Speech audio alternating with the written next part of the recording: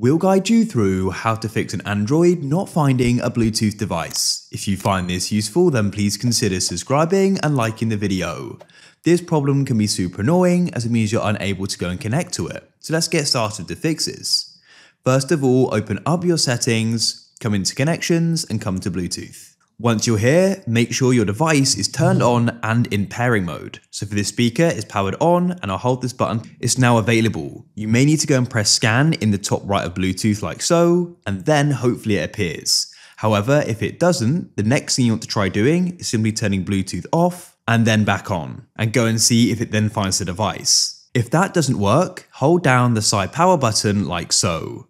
Go and tap restart and restart again to confirm your decision. When your device starts again, head back to your Bluetooth settings. Put the device in pairing mode and go and see if it then goes and appears. Hopefully it does. If it doesn't, then what you want to try doing is coming back to your main settings, scroll through your settings and find general management like so. And you want to scroll down, go to the bottom and go and find reset and tap there. What you can try doing is resetting your Wi-Fi and Bluetooth settings. This will make them back to factory default, but it's worth trying to fix the problem. It means you need to reconnect to networks and things like that. When you pressed it, you'll get a success message. Return to your Bluetooth settings, make sure it's scanning and put your device in pairing mode, and hopefully now it will appear and you can connect to it.